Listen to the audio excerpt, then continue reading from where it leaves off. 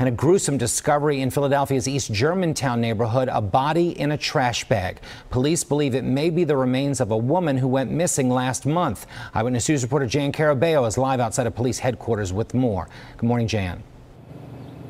Jim, good morning. Investigators have not yet positively identified the human remains that were found in that trash bag yesterday. However, investigators do believe they could belong to a woman from Haverford Township that police there had been searching for since the end of May.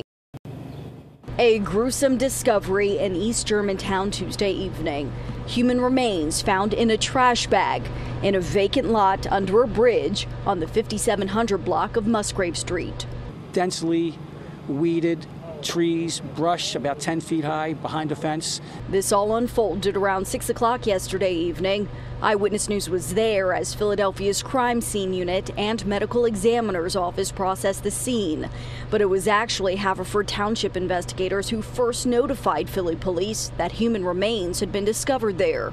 Investigators got information that the body was dumped in the 5700 block of Musgrave Street. And we believe the body was here at least 3 weeks, maybe longer. Haverford Township police believe the remains belong to a missing 25-year-old woman they'd been searching for since May 22nd. Investigators believe her death now spans 3 different municipalities in 2 different counties. They believe this woman disappeared in Haverford Township, was killed in Upper Darby, and then dumped in East Germantown.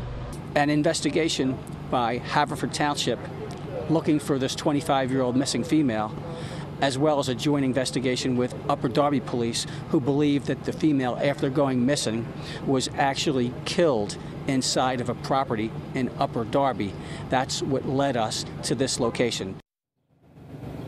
And as you heard, this is now a joint investigation involving Philly police, Haverford Township police, and Upper Darby police. We are awaiting word on a positive identification this morning. As soon as we get that information, we will pass it right along to you. For now, we're live outside of the Philly Police Department. Jan Carabeo, CBS 3 Eyewitness News. Jim, back into you. Thank you, Jan.